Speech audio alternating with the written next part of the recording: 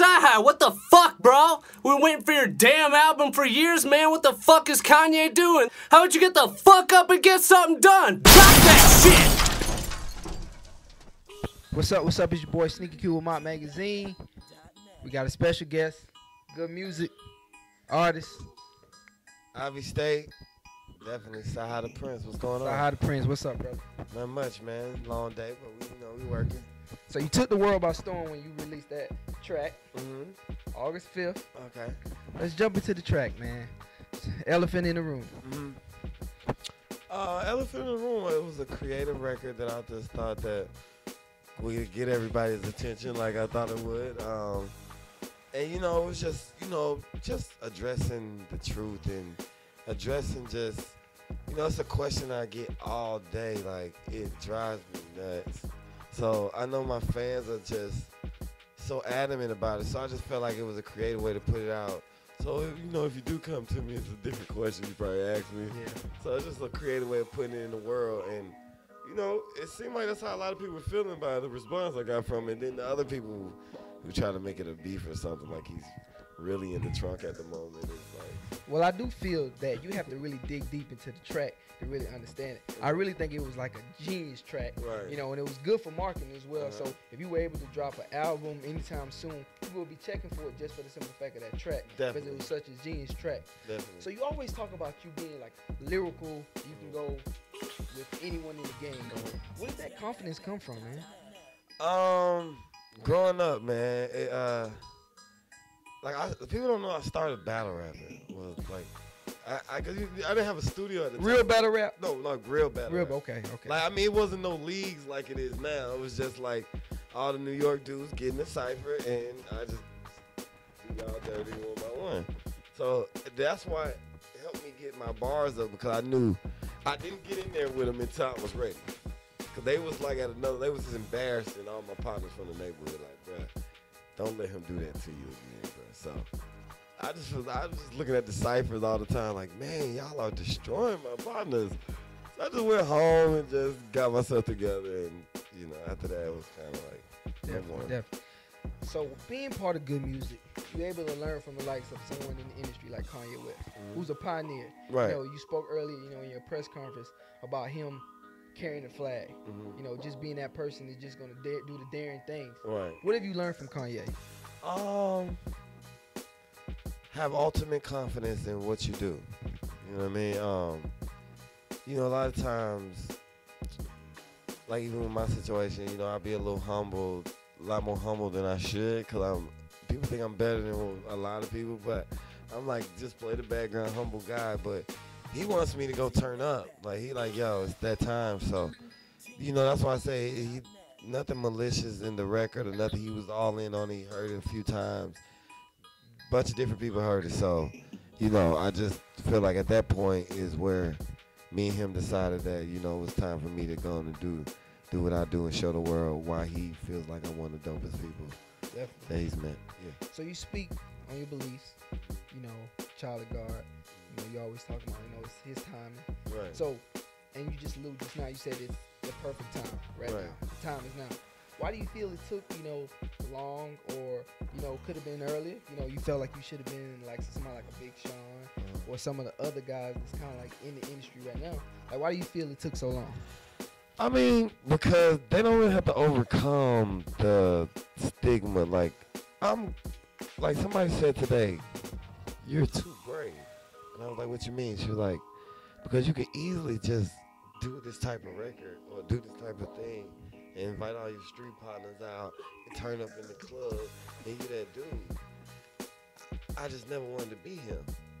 I always wanted to be that person where the fan connected to him, the fan, said really learned something from the music and got something from it. So in a nutshell with me is I just want to put out something that's dope, that's good, and I feel like it's that time where, different artists like your J. Cole's, your Kendricks, your Crits, or whoever, your ASAP, guys who at least trying or putting these real songs and real bars together.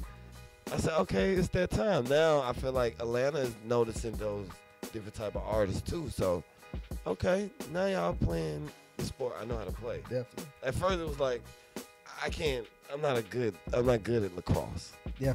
For someone who follow your music a lot, I know that you aren't the typical Atlanta artist. You know, like we spoke earlier about it being like, I feel sometimes that Atlanta music is some one dimensional. You know, and you said you agree to a certain extent. So how do you feel about the Atlanta music compared to all of the up north music? That's what I said. It's more so of it's not really the artist, because the artist gonna make the music they make. It's just different type of artists. It's just those artists are the one with the check. So it's different. Like like I said, you go in the club, you say, hey man, you want a drink?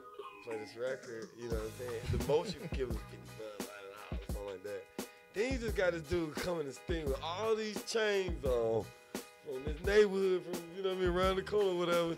He give my man 2 bands, $3,500. Like, CyHi, we love you, but I gotta take care of my partner right here. So it's like, me, I'm like, yo, okay, cool. But in any other state, they would just judge me on these bars. You know what I'm saying? You definitely got the bars. Yeah. That's why I say, like, you aren't that typical Atlanta. And, Exactly. you know, and I can tell from, like you said, your battle rap background. All right, so let's talk about the album now. I know you got an album, something coming for your fans. Well, yeah, we're working on it right now. I just don't have a particular date because I got some last business ventures I'm doing to help it do what it do. But it'll be out shortly. Hardway Musical is still the same thing. And we're just working towards it. You know what I mean? And a lot of it's done. We've been working on it. I've been working on it all my life actually. And I even got songs that I never thought I would revamp, but I had to because it goes with the story so well. How many tracks can we expect from this album? It depends now. I don't really know yet. You don't really know? I'm gonna wait till I get that. Because I know you're sitting on a bunch of different. I know you're sitting on like this, not the 15. I know you're sitting on about 20, 30 songs. Yeah, I mean, definitely. I got a lot of songs to choose from, but I want to. You know, just because I have a lot of songs don't mean they all fit the story. Exactly. I'm not going just because it's a hit record, it's the best record. No, it's got what fits the content of this album. So briefly, let's talk about how you break down from, choose the songs that you want to put on the album. Especially with an album that everybody anticipated, just for the simple fact that everybody waiting for that album. Yeah. Well, I can't really.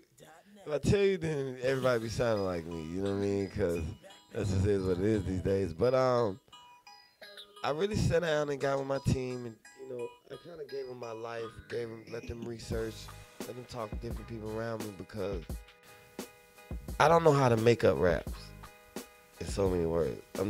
I'm not that creative. I have to write from what I've already experienced, and once I get to that point, it's kind of easy for me to, paint the picture and tell the story. But if I'm trying to, like, that record, Elephant in the Room, was probably like one of the hardest tracks I ever had to write, because it has some kind of, is it non-fictional, and that means when it's false. Okay, I learned a little something. Non-fictional, you know what I mean? Thoughts and things in it, so I had to be creative and go on. But my music is the truth. It's the word of God. It's the story. It's the message. It's that real nigga shit. What I feel like, this is the real nigga shit. Like, this is the thing that we don't speak on. Like I said, I'm not a Friday and Saturday rapper. Definitely. I'm going to speak on the real things and issues that's going on in our community. How important do you think music being factual and non-factual it is to the industry? I mean, you got sci-fi movies. But you know what I'm saying? When you go watch a movie, you see your sci-fis and your ETs or whatever. But you also got your Boys in the Hood. You also got your real movies and your documentaries. So it's just different type of movies. You got cartoon movies. You got a lot of things. I just always believe that if music is made for the fans, and the fans are people, then the music should be able to relate to the fans and to the people that's listening. Exactly. Which means it should be factual. Factual, definitely. All right, man. But so you don't like Harry Potter? No, I don't. I don't either. But it's people do. It's people do. But I like to be able to relate to the artist. I really like to relate to music. Like, I like to be able to, oh man, I remember, I can relate to that. I remember going to that. I remember having a girl, this, that, and the third. So I'm with it completely, man. But we wish you the best of luck, man. Oh, man, appreciate you, man. We checking for you. Thank you, man. CyHi the Prynce. It's your boy, SneakerQue, Mock Magazine. Hey. Peace. For sure.